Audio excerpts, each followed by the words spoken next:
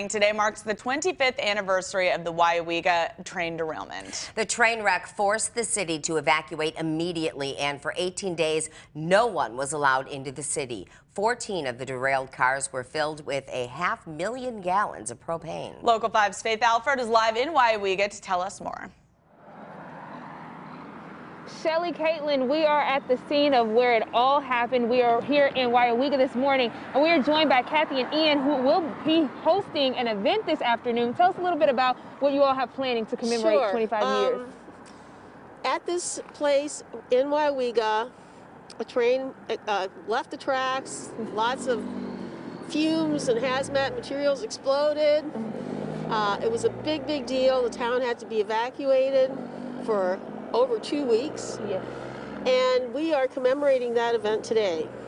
At 4 o'clock, we're going to be joined by the WEGA Fremont High School Band, by some students who will be singing and playing the guitar, and we will be presenting, or we will hear from, I should say, the woman who was mayor at the time of the event, Judy Weisman, and then we're going to have Jim Bainman, who was the fire chief at that time and who probably knows more than any person about how the event unfolded.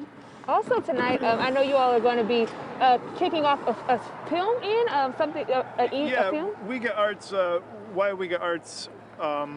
We operate here in WEGA. We own and operate the Gerald Opera House, and we haven't been able to do a lot of events due to COVID. So this year we thought, well, let's do something more for the community, and so we're going to put together a film interviewing people and their experiences about the train derailment, memories they had, how do you think that affected their life, how's it affected WEGA over the years.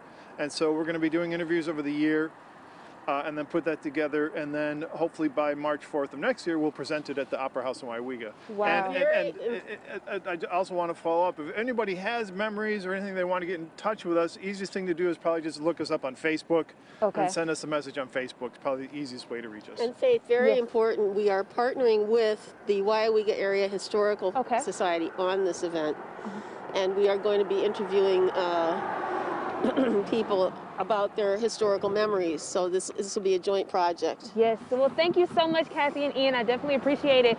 This afternoon, the event kicks off at 4 p.m. live in WEGA. Faith Alford, Local 5 News.